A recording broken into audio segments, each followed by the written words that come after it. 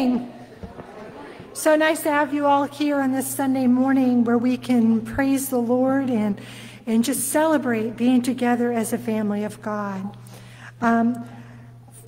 Lots of announcements once again this morning. The first one is to remind you to please sign all the sign-ups in the back of the church. One is for bowling, and that is for Saturday, November 13th. This is a fellowship bowling event. This is not a fundraiser. My understanding was that you all did bowling fundraisers in the past. This is not one of those times. This is just for fellowship. So if you would like to go bowling, please sign up in the back. Also, on Sunday after the service on November 14th, we will be having a safe sanctuary training with Kevin Anderson, who is just going to be doing some training with just our folks about active intruder training. So if you're interested in attending that, please make sure you sign up in the back because we will have a light lunch afterwards. So we want to make sure we have enough for everyone. Also, pies are needed for the Thanksgiving dinner. So if you are able to make a pumpkin pie for the Thanksgiving dinner that will be the community dinner that will be held here on the 17th, please sign up for that. And just as a reminder, our Operation Shoe Boxes are due in 2 weeks from today. So on Sunday, November 14th, very busy day. That is when shoe boxes are due. Also, in your bulletin, you will notice a green sheet for Christmas Eve services, your choice. If you voted last week, we ask that you don't vote again. But please fill out this form, put it in the offering plate, and we'll collect it after church. We're just trying to get an idea of what the desires of the congregation is for Christmas Eve services. Also, next week, please, if you are able to bring a bell of some sort, jingle bell, cowbell, I don't care what kind of bell, that'll be used as part of the service next week for our All Saints Sunday celebration. If you don't have a bell, we have a limited number of bells available, but if you do have a bell, we ask that you bring that along with you. I think that is all the announcements. Are there any other announcements that I need to make known for the good of the order? Okay. I know at this time, the ushers are going to come around and collect for the Hickson Scholarship on the 5th Sunday of the calendars. We collect for Hickson Scholarship. So if you're able to contribute to that, we ask that you do that. Could you play some music while they do that, Jeremy? Thank you.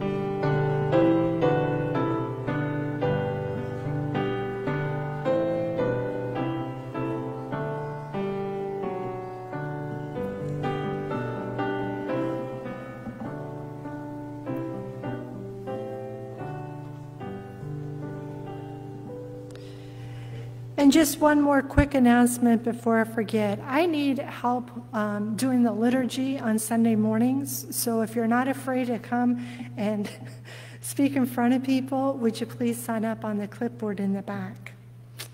Okay, would you please stand for the call to worship?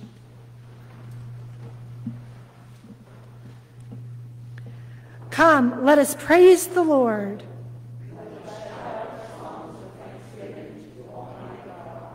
For God has done wonderful things for us. Come, let us praise the Lord. And if you would remain standing as we sing the first hymn, Give Thanks, is found in the Faith We Sing book 2036.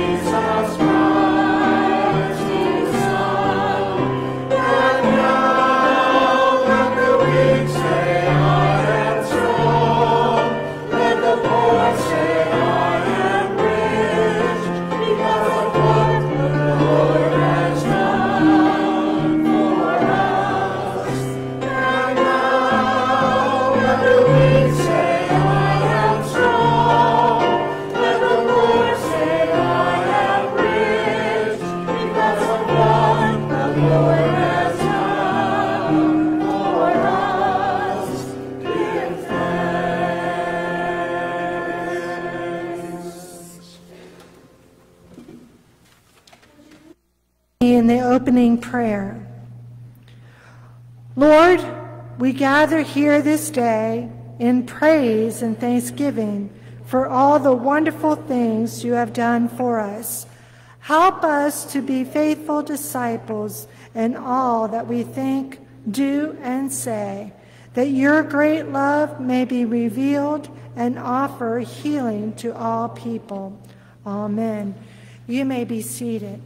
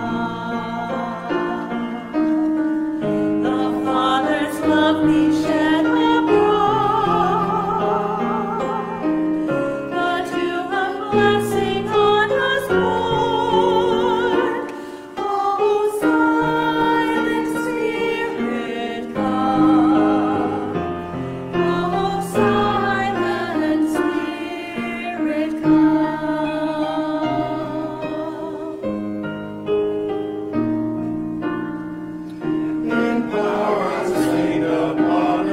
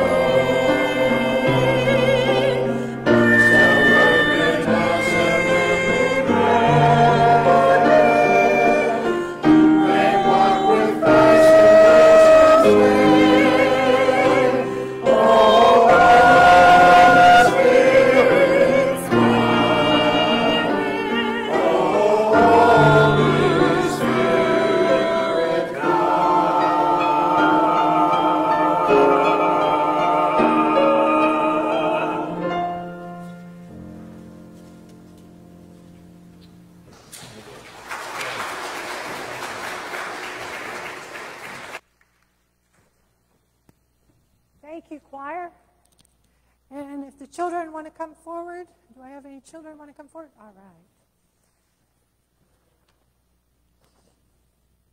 Now, you probably have heard this story before, but I love this time of year because you never know. You know, this is meaningful stuff, and it's a good reminder of who God is and who we are to Jesus Christ. What is this? All right, you passed the first test. Good job. Oh, good morning. All righty. So, what's today other than Sunday? Halloween, right. So there are kids who are going to go out trick-or-treating tonight, right? Are you guys going? You are. I bet I know you all aren't. Your parents bribed you. But, so what are you going to be dressed up as? Do you know? What's your costume? Want to tell me? A what? BB-8. Oh, from Star Wars. Awesome. And what about you? Rey. I don't think I know who. Oh, that was Star Wars too. Oh, that's right. I knew that. What, are you going trick-or-treating? What are you going to dress up? What? A ninja. Oh, boy. Look out for that one. Well, you all know that you're supposed to go to houses of people that you know, right? To just be safe, be close to your parents, right? So make sure you're safe tonight. Well, today I brought this pumpkin, or another name for it is a jack-o'-lantern. Have you guys carved out your pumpkins yet? What's that? And you smashed them, okay. Wow, so you've already carved out your pumpkins, right? And did you put something special on the inside of it, or is it just a candle? All right, well, then you already know half of this, the children's message today. So I carved out this pumpkin, but you know what? I picked this pumpkin out, and when I picked it out, it had all kinds of dirt on it, and I had to clean it off. You know, and this is the way that God talks to us that way too. He picks us, and he cleans us all up on the outside. But you know what else is special? What happens when we take the lid off, and there's all kinds of what inside? Seeds and yucky stuff, and it's sticky, isn't it? You got to carve it out, right? And you got to take out all that yucky stuff, right? Because we don't want that in there, do we?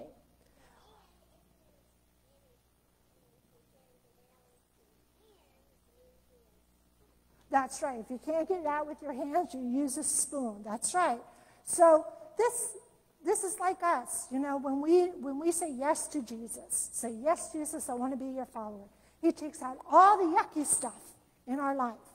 The sins, the doubts, the fears, all that kind of stuff, and cleans us all out. And I did that, and, now it's going to give me complications. And I carved a face. Why do we carve faces on pumpkins? Oh, okay. Well, I don't like to make my pumpkins look scary because you know what? There might be lots of little kids who come to my house, and that's the last thing I want them to do is to be afraid of the pumpkin. So I put a smile on my pumpkin. That's what you did too, right? Because you know what? When we say yes to Jesus, that puts a smile on our face, and it puts a smile on Jesus' face. But why do we have holes there, and why do we put a candle inside? That's right, so it can light up. So when we say yes to Jesus, we get the Holy Spirit living inside of us and allows us to shine. Because we want people to see our smiles and see that Jesus loves us and that we said yes to Jesus. So we want to make sure that our light shines for Jesus. So maybe that's a different way you can look at your pumpkins. That, you know what, world, I love Jesus and Jesus loves me, and I want you to know that. And I do that by putting the light inside the pumpkin, but Jesus does that by putting the Holy Spirit living inside us. Let us pray. Dear Jesus, let our lights shine for you. Let others know that you love us and we love you. So, Lord, allow your Holy Spirit to work within us to shine for you. For it's in Jesus' name we pray. Amen. Okay, you guys could go back to your seats. Thank you for coming up.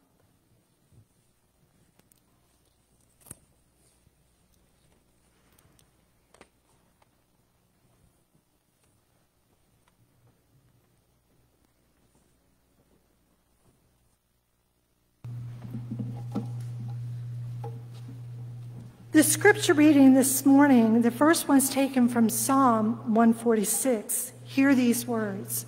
Praise the Lord, all my soul. I will praise the Lord all my life. I will sing praise to my God as long as I live. Do not put your trust in princes, in human beings who cannot save. When their spirit departs, they return to the ground. On that very day, their plans come to nothing. Blessed are those whose help is the God of Jacob, whose hope is in the Lord their God. He is the maker of heaven and earth, the sea and everything in them. He remains faithful forever. He upholds the cause of the oppressed and gives food to the hungry. The Lord sets prisoners free. The Lord gives sight to the blind. The Lord lifts up those who are bowed down. The Lord loves the righteous. The Lord watches over the foreigner and sustains the fatherless and the widow, but he frustrates the ways of the wicked. The Lord reigns forever. Your God, O Zion, for all generations. Praise the Lord. And if you would please stand for the gospel reading. It's taken from Mark chapter 12, verses 28 through 34. Hear these words. One of the teachers of the law came and heard them debating. Noticing that Jesus had given them a good answer, he asked them, of all the commandments, which is the most important? The most important one, answered Jesus, is this. Hear, O Israel, the Lord our God, the Lord is one. Love the Lord your God with all of your heart, and with all of your soul, and with all of your mind, and with all of your strength. The second is this. Love your neighbor as yourself. There is no commandment greater than these. Well, said teacher, the man replied, you are right in saying that God is one and there's no other but him. To love him with all your heart, and with all your understanding, and with all your strength, and to love your neighbors as yourself is more important than all the burnt offerings and sacrifices. When Jesus saw that he had answered wisely, he said to him, you are not far from the kingdom of God. And from then on, no one dared ask him any more questions. This is the word of God for the people of God. Thanks be to God. You may be seated.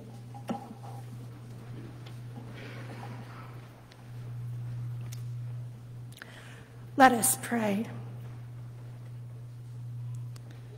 May the words of my mouth and the meditation of all of our hearts be acceptable in your sight this day, O God, for you are our rock and our Redeemer.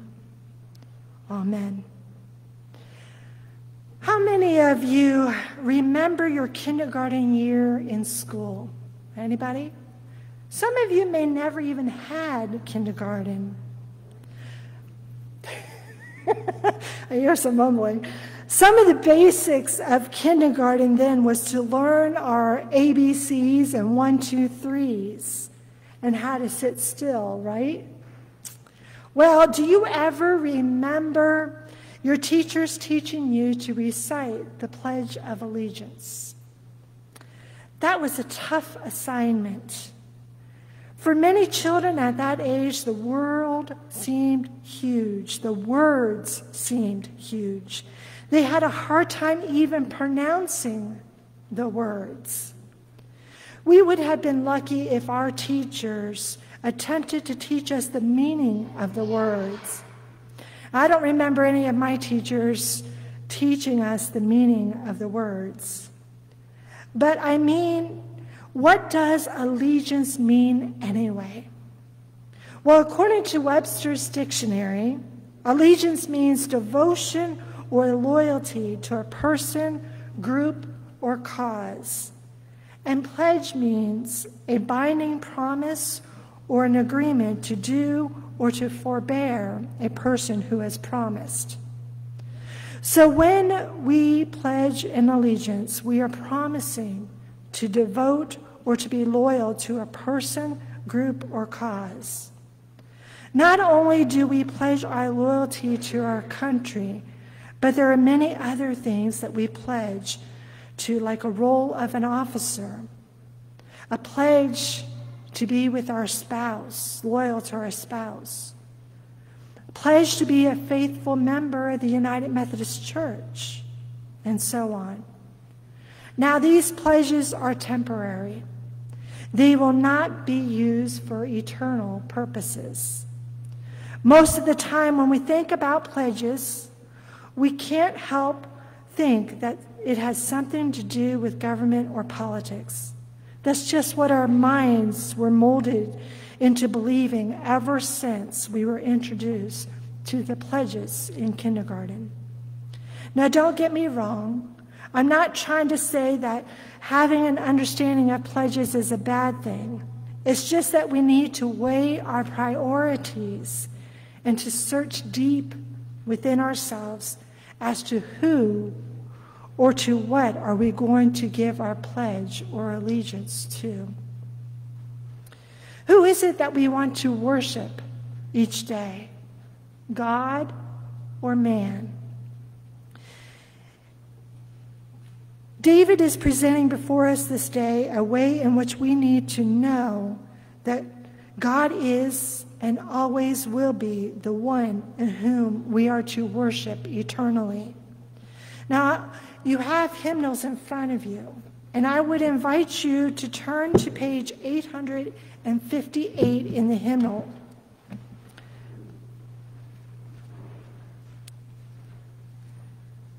This is our Psalm 146. And I want you to follow along as best as you can as to when we look at this passage together and to discover what David wrote about here. We could easily read through this psalm and conclude that David was trying to tell us not to put our trust in princes. But of course, there is more to just that in this piece of scripture. So I'd like to break it down just a little bit at a time and see what God's word has to say to us this day. First of all, David is expressing his praise to God in verses 1 and 2. David is thankful to God for getting him through some tough times in his life.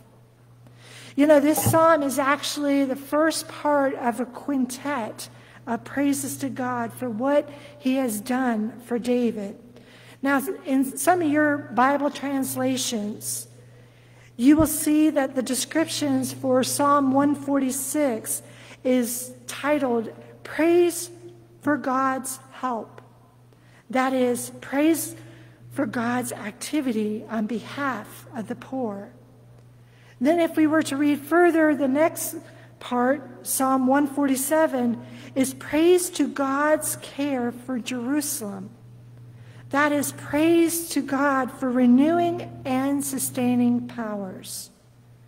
Then further on, Psalm 148 is praise for God's universal glory. That is praise to God's creative acts. Then 149, praise for God's goodness to Israel. That is praise for God's victorious deliverance. And then lastly, Psalm 150, praise for God's surpassing greatness. Now, these last 5 chapters of Psalm encourage us to praise God. To praise is to recognize a quality or qualities in another, usually not so obvious until they are stated out loud. Putting it another way, vital praise means we bring forth from our hearts that eternal praise we have for God. Now, eternal must at some point become external. And so it should be loud. You know, sometimes in our worship, we become almost comatose in our approach to give thanks to God.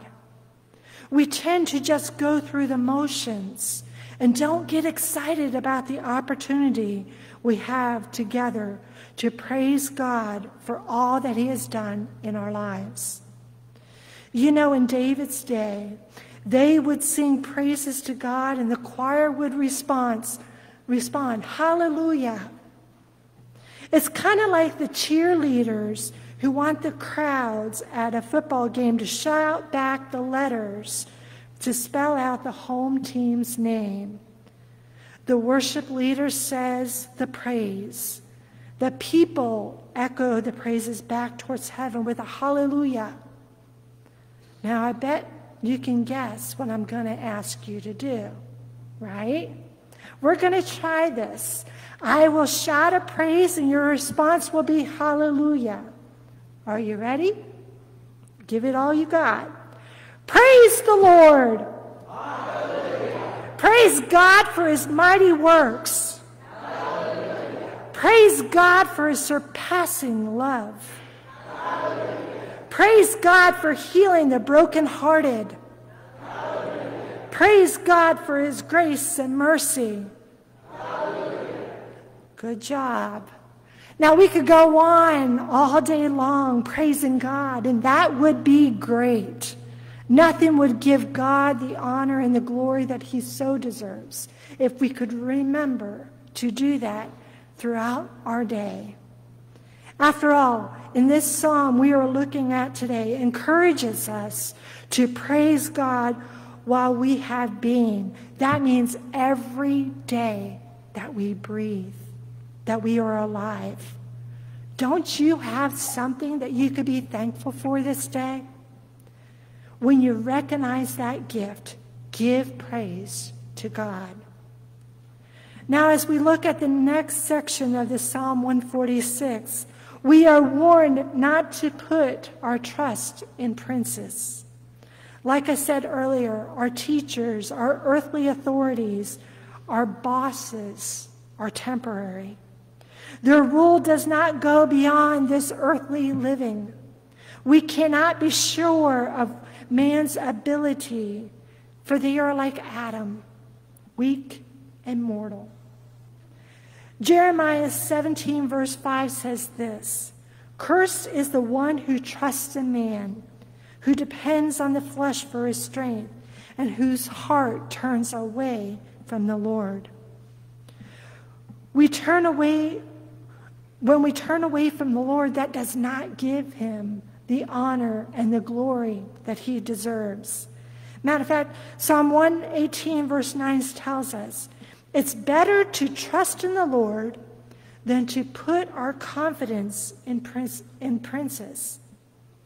Psalm 60 verse 11 adds, "For vain is the help of man." In other words, we will most likely fall or fail if we put our trust in man and not in God. Why should we put our trust in God? Well, because he controls all the nations.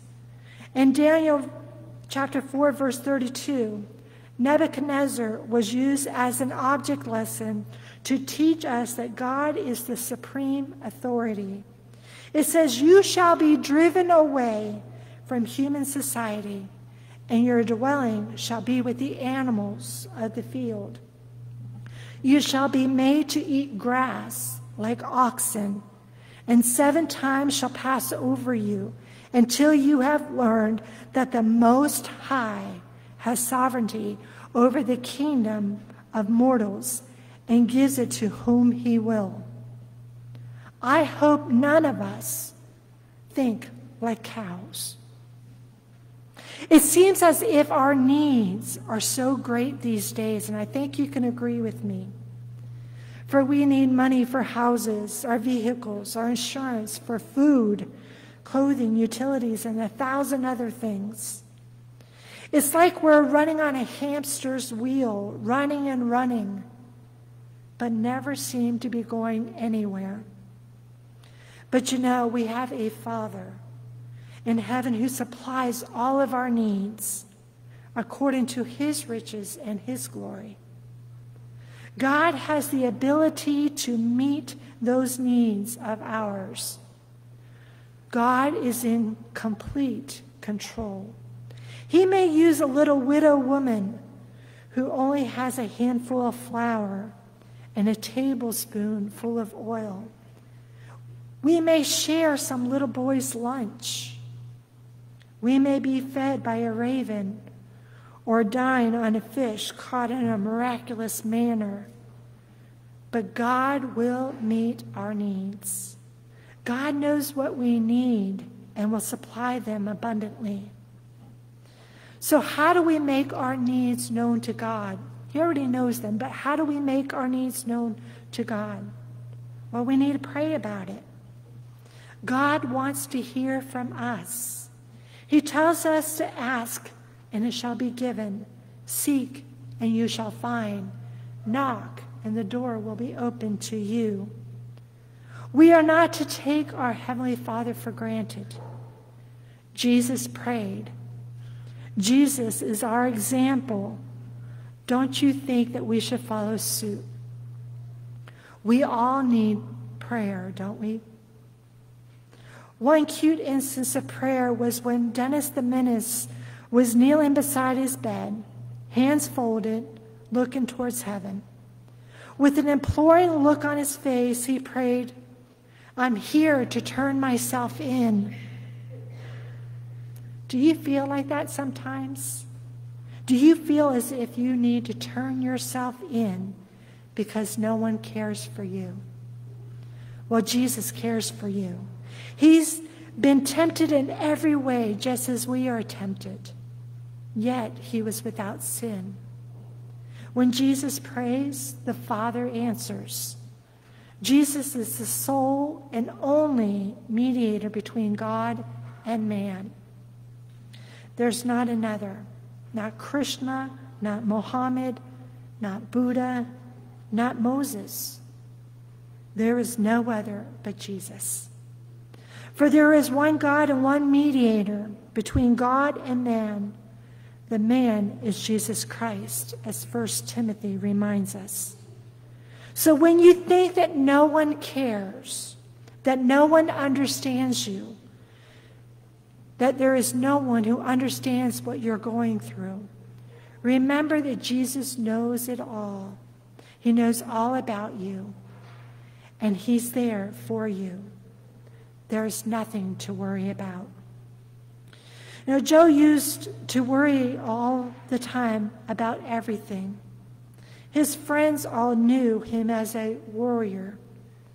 One day, Bill was walking down the street when he saw his worrying friend bouncing along as happy as a man could be. Joe was actually whistling and humming and wearing a huge smile on his face. Bill could hardly believe his eyes.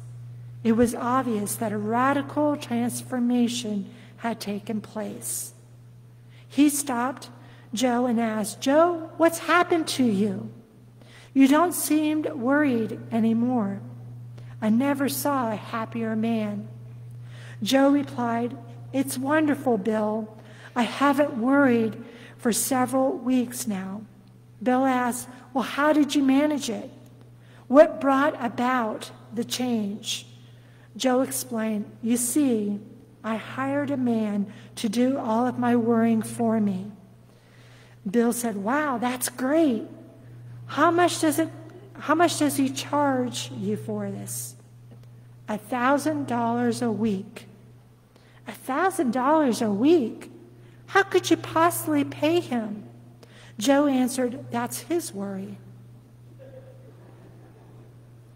Turn your worrying over to Jesus and believe it's his worry. Jesus cares for each and every one of us. Nothing is too big, nothing is too small that Jesus can't handle.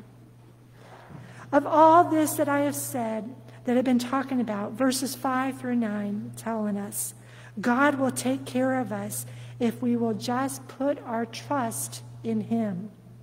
He will look out for those who are faithful, and he will take care of those who are oppressed, who are hungry, who are lonely, who are orphaned. We are God's handiwork. And why wouldn't he want to take care of that which he has created? God wants a relationship with us. If we would allow our relationship with God to be opened and yet be filled with trust, God will do amazing things in and through us. He will give us the strength that we need. You know, God chose you before you chose him. So we need to put our confidence in God, for he is the God of Jacob, the God of matchless grace, God of infinite patience and of transforming power. We must hope in the providence of God for all we need in this life, and in the grace of God which is to come. And when God uses us for his glory, we are to praise him. Remember that the kingdom will not be left to any successor. This Messiah is the head over all things to the church, and will be so until this world stands. There is no one who could reign above God, for God's reign is forever. For this we shall forever praise him. Hallelujah. Remember, God's reign is forever. Let us pray. Most precious and holy God, we give you thanks for your word for us this morning. You are our Savior, our Redeemer, our friend. Help us not to shy away from making our needs known to you. For Lord, you promise that you will always be with us, that you would never abandon us. So Lord, this day we give you thanks and we give you praise for all that you have done, all that you are willing to do now and forevermore. Amen. Our next hymn, I think, is Jesu, Jesu, page 432 in your hymnal if you'd like to use them.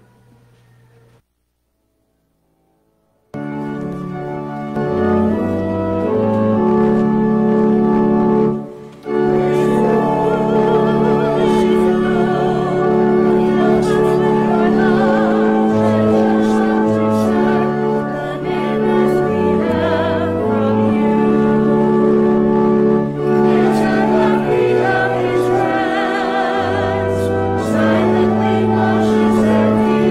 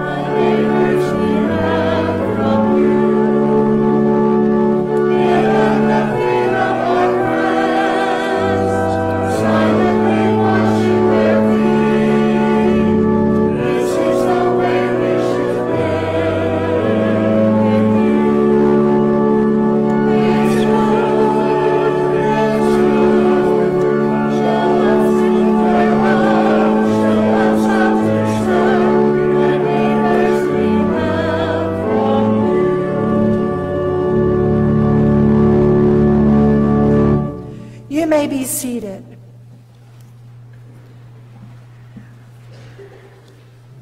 I want to invite you to lift up those in your heart as we have this morning prayer this morning. Let us go to the Lord in prayer.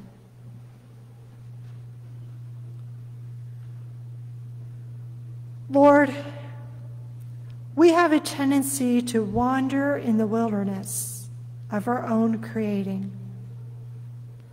When opportunities to serve you and to make commitments to your service we are given, we consult our calendars to see if there's anything else we have to do. We place our needs and our schedules before our service to you. Lord, help us to reorder our priorities. Help us to look again at the wonderful opportunities you give us to be of service to you by working with others, reaching out to heal and to help. Lord, bring us to the light of your love once again. Heal our wounded souls. Let us love you truly with our whole heart, with our whole soul, with our whole mind, and with our whole strength. Give us courage and persistence as your disciples, that your great love and glory may shine through all of our deeds of loving kindness.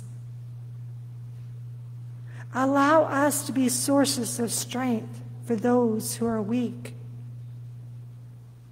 to be light for those who are living in darkness, and to be examples of peace and love where there is hatred.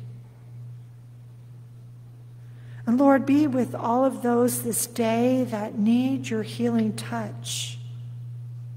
For those who are recuperating from surgeries. For those who are needing rest this day. Allow your strength to be their strength. Be with those who are feeling a loss this day because a loved one has left this earth.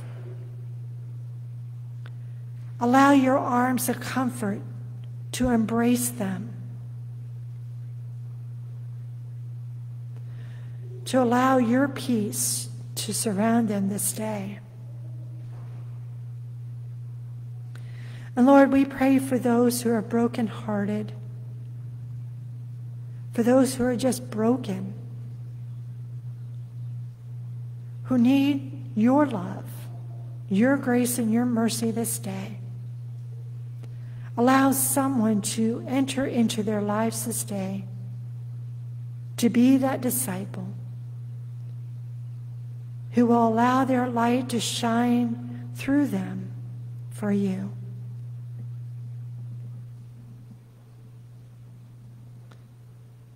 So, Lord, be with us the rest of this worship time, that we remember to praise you in all things. For we ask all this in the name of Jesus Christ, our Lord and Savior, who has taught us to pray. Our Father, who art in heaven, hallowed be thy name. Thy kingdom come, thy will be done, on earth as it is in heaven. Give us this day our daily bread, and forgive us our trespasses, as we forgive those who have trespassed against us. And lead us not into temptation, but deliver us from evil. For thine is the kingdom, and the power, and the glory forever. Amen. I would invite you now to please stand as we have the doxology and the offering brought forward.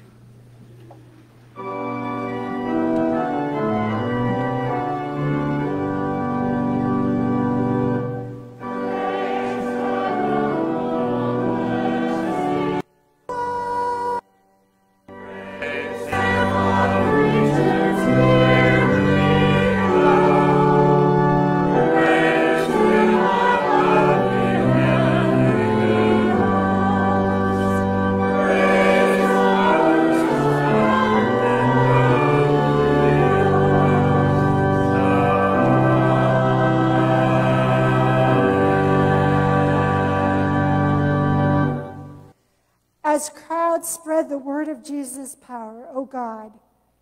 So may we spread the word of your grace as we share these gifts in our very lives with those in need. May these offerings be instruments of your healing, your justice, and your good news in this community and around the world. In Christ's name we pray. Amen. Would you please join us in the closing hymn, He Leadeth Me?